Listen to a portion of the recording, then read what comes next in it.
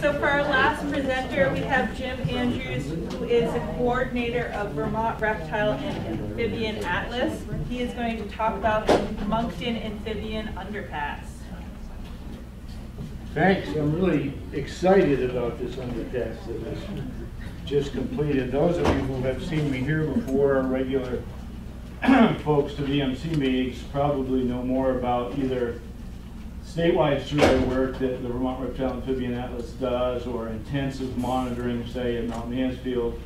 We also do a lot of education and outreach, but I really want to focus on this little piece and the outcomes of this little piece, which is to locate and map significant road crossing areas, where those places are in the state. So, all the vertebrates, reptiles and amphibians, are really the most sensitive to road mortality, and you got all kinds of gruesome examples there. And you might ask why that would be. Well, there's the obvious. They're slow, and they're little, and it takes them a long time to get across the road. If this was a bobcat crossing the road right there, or a fox or a coyote, they'd be across in maybe 2 seconds. But based on the camera results, the movie results that we have from our underpasses, these guys take on average about 5 or 6 minutes to get across the road. And in a period of 5 or 6 minutes, if you're on a fairly busy road, your chances of making it across the road go down pretty steeply. Now that's 5 or 6 minutes under the tunnel, and we don't have that same data for when they're exposed. And my guess would be when they're exposed, they're actually traveling a little faster. But still, it's a long time, and it's a big distance for those little dudes. Annual movement, as most of you know, most of these species have to migrate from their overwintering sites to a breeding site, and that might be 100 yards up to 400 or 500 yards away. And so they require that annual movement out of their overwintering habitat to their forage, or for their egg-laying habitat. And some of them actually spend a fair amount of time near the egg-laying habitat, like blue-spotted salmon just forage near the egg-laying habitat and don't even move back uphill to overwinter until the fall. So they're down in that lowland block. But the point is, they got to move a couple times a year as adults, and then of course the kids that are coming out of those pools, they've got to move up drainage as well. Well, what else is going on that makes them sensitive? Long lives, like Steve just mentioned, some of these creatures are long-lived species. Spring peepers, no, spring peeper, 2 or 3 years of drought, and you pretty much wipe them out because that's a short-lived amphibian. But these guys, 20, 25 years. And when you have a species that has evolved to have that kind of a reproductive cycle, it's based on the survival of the adults. And if the adults are not surviving, the population is going to disappear.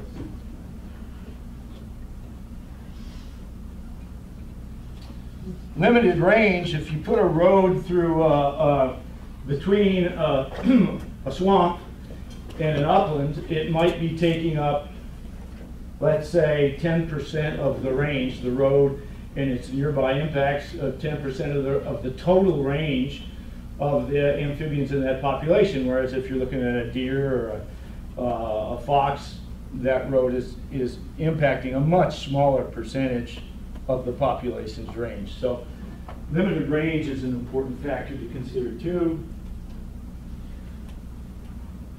And you put those all together, and as sad as it is to see a dead raccoon or skunk or deer, those are individual impacts on individual animals versus an impact on a whole population.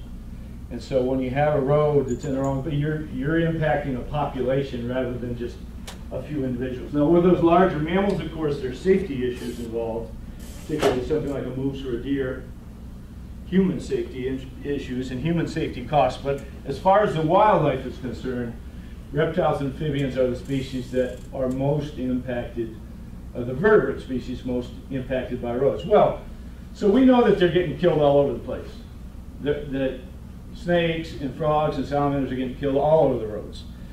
So we can't afford to put in underpasses, overpasses, trains in all those areas. So how do we determine what the significant crossing areas are where we might want to take some action? I came up with this list. I would consider a crossing area significant if it has rare, threatened, or endangered species, or where there's concentrations of common species, like huge numbers, it's really generating a big population, or where there's a really wide diversity of species. And in some cases, like in Monkton, we got all three going on. Lastly, when does it become a conservation priority? Okay, it's significant, but when does it become a conservation priority? Well, if the mortality is also high.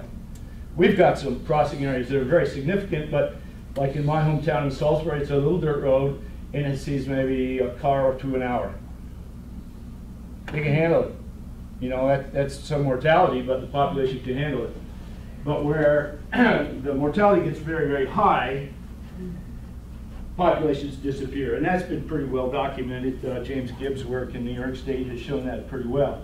So when we're looking for these areas, Google Earth is just a great tool. You know, you can go fly around and see where there ought to be significant crossing areas. In terms of numbers, I'm convinced that most of the significant crossing areas are going to be places where instead of an isolated vernal pool, you really have a large wetland complex like this. This is the Heising-The Swamp. This is the Monkton Virgins Road where this crossing is. I don't know if you know where Monkton Pond is up here, Monkton Ridge is up here, the Monkton Elementary School is up here, and if you work your way this way, you're going to end up in Virgins.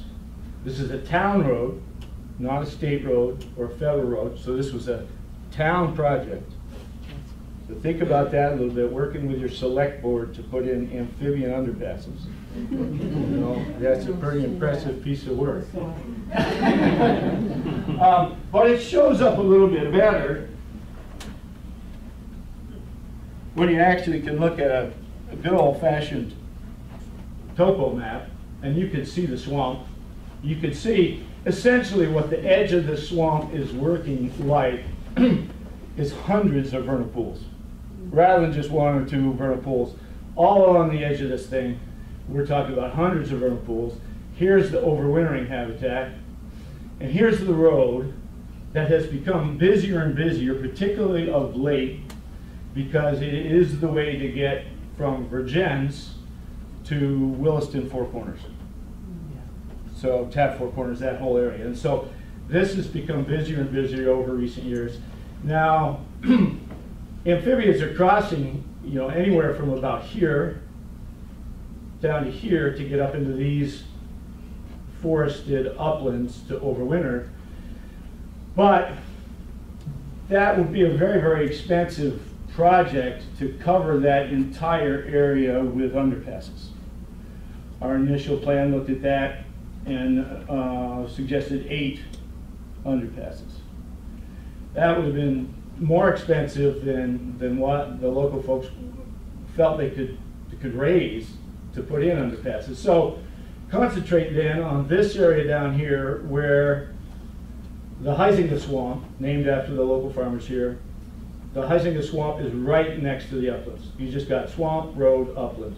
Here you've got some uplands on the downhill side of the road. So you've got some overwintering habitat all up in here, and hopefully, we don't know, but hopefully there's a lot of overwintering going on up in here and up in here too. But no roads, so that's not as much of a concern. By the way, the pipeline is going through that swamp too, the gas pipeline. So, significant? Well, the first category, rare, threatened, or endangered species. In this case, the rarest one we have there is blue spotted, which is really a Champlain, primarily a Champlain basin species, a lowland species in any case. Lots of blue spotted salamanders crossing here. Second criteria, numbers, concentrations of common species. So 2009, and these numbers, by the way, are coming from monitoring prior to the underpasses that was organized by residents of the town.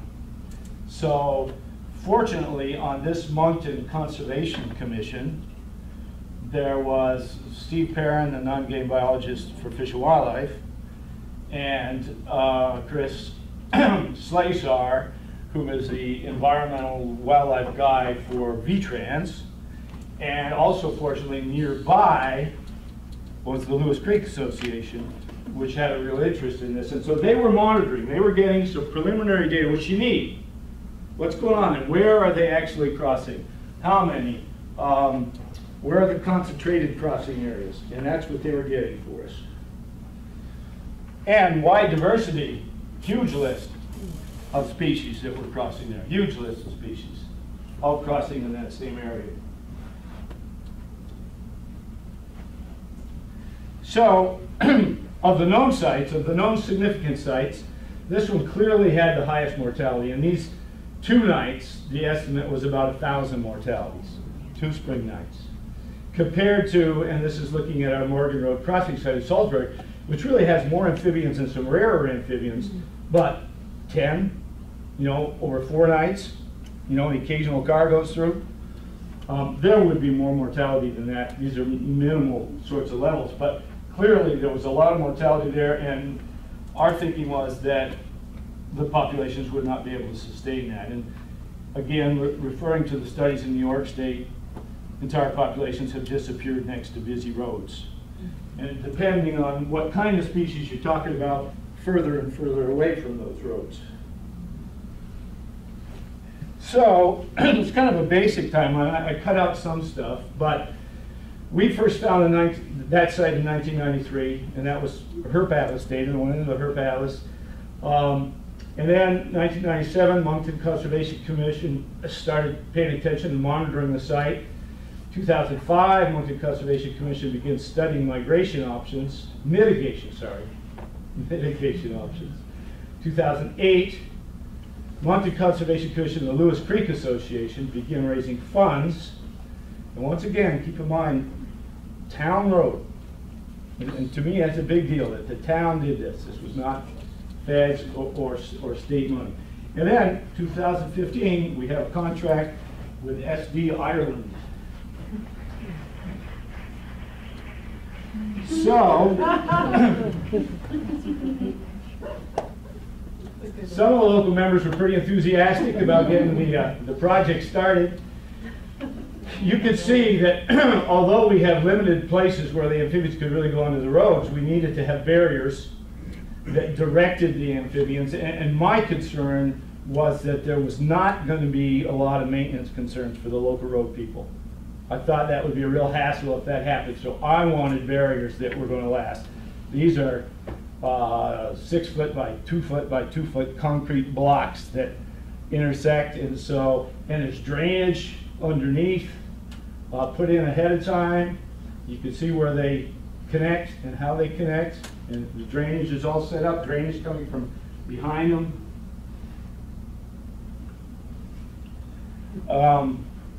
Again, you can just get pictures of the drainage, how it's set up, how it's essentially about 225 feet of walls matched on both sides, but we had more wall on the lower side just because it was less expensive to put there and we wanted to maximize wall. So we're actually catching more stuff coming out and directing it underneath the tunnels than from the top side. And then here you can see what the culverts look like. We wanted both air, these are 5 feet wide, and we wanted both air and moisture to get in from the road. And so we have this big manhole cover, on the top. And for those that go in the wrong direction, we want to turn them around. and to me that was kind of a nice afterthought. I didn't know whether it was really going to work, but it does seem to work. Okay. We also wanted to seal the spaces, expanding foam.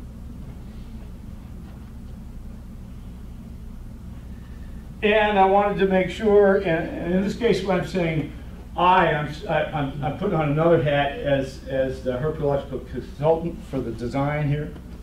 I wanted to have native soil in there, and I wanted to have native leaves in the bottom. And so that's what's being brought, is a bag of leaves being brought in.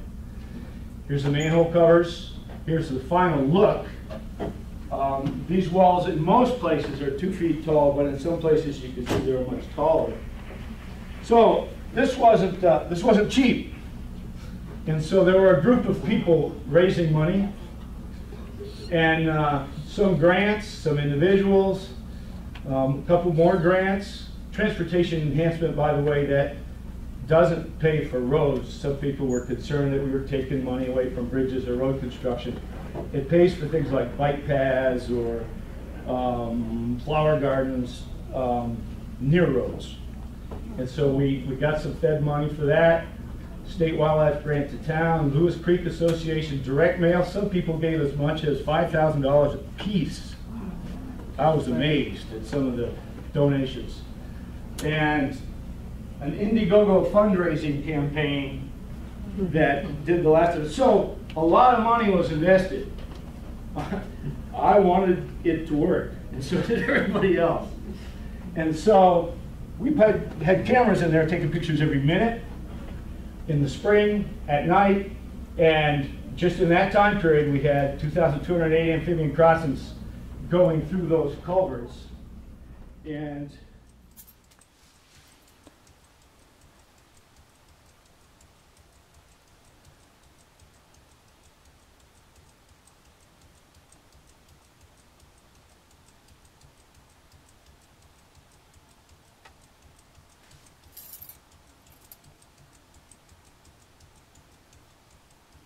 it's just a steady stream of amphibians, and I found it as a visual educational outreach tool.